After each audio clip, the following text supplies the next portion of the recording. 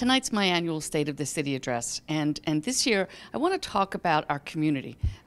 Effectively, the essence of community is how we all work together, and I have said many times that Summit's best asset is its core of volunteers. There are thousands of people that volunteer. So I'm going to talk about that a little bit, and then of course I would like to touch upon the Broad Street West redevelopment project. Happily, it looks like we are on track to have our firehouse ready for opening in early June. Pedestrian safety is an issue of concern for many people. I want to talk about that a little bit. And then, of course, some of our police initiatives. And lastly, really talk about the wonderful things that both the Department of Community Programs and the Department of Community Services were able to provide this past year.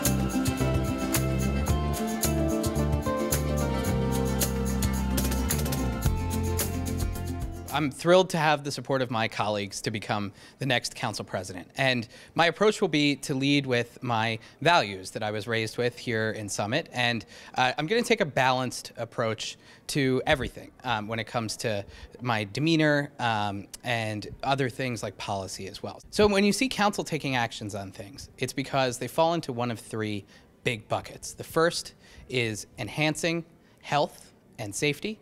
The second is responsible use of our financial resources, and the third is pursuing the goals that are listed in the master plan.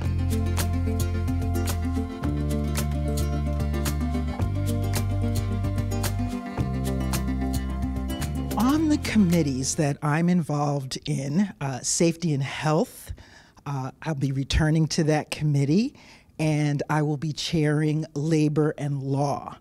And those are two committees that serve my experience well as someone who is involved in risk mitigation, compliance, and the safety of our community means so much to everyone. So I'm really looking forward to that. Serving on council is a great honor and privilege.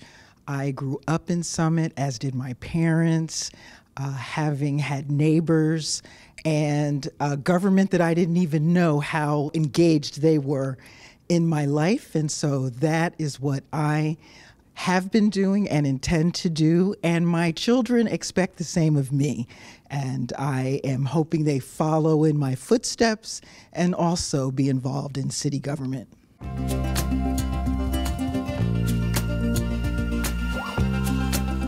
I'm the chair of the Administrative Policies and Communications Committee, and that is actually two functions. So the Administrative Policies Committee, we look at legislation. So we investigate it, we research it, and then we potentially implement it locally. And then the other side is the communication relations. And we haven't really fostered that part of the committee as much as I would like to. So for me, one of the goals is to work with the Chief Communication Officer this year and think about how do we reach out to the community? How do we elicit their feedback? And how do we bring that back so that we can craft better policy that our citizens feel that they're a part of? So that would be my goal this year. What I love most about council is the opportunity to serve the people who have very busy lives, and I get to be a person that helps make decisions to make their life better.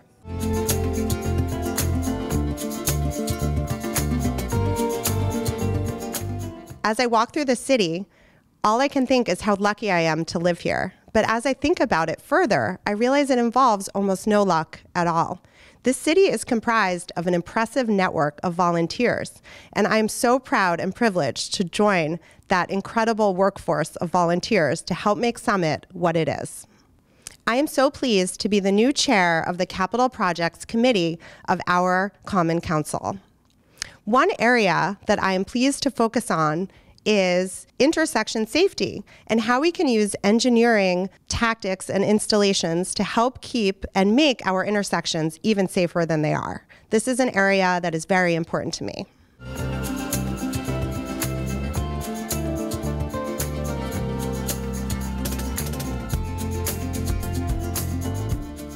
I am so very excited to serve the residents of Summit and make Summit a safer and better place. There's always areas to improve, and I'm really looking forward to working with the city staff to make it a wonderful experience for all the residents.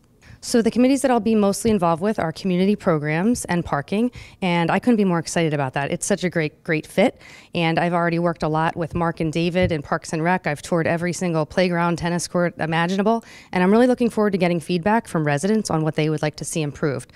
Recreation is something I do for a living, so think I can bring a lot of value, but I also want to learn. I want to learn from the city staff and from the residents and see how we can improve. I think it's going to be a great experience, and we have a great team.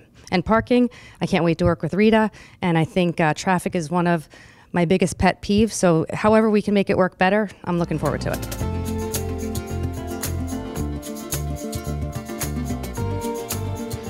In my committee work, I'll be the chair of the Finance Committee, so working on the budgets for the city, the capital and operating budgets, and returning gladly to the Parking Services and Community Programs Committee. Continuing some work that we started in 2022. I'm looking forward to that. Okay. So in community programs and parking services, we made a lot of progress. So just kind of making sure that those are working, that we're flexible, responding to the needs of the city as those changes come up.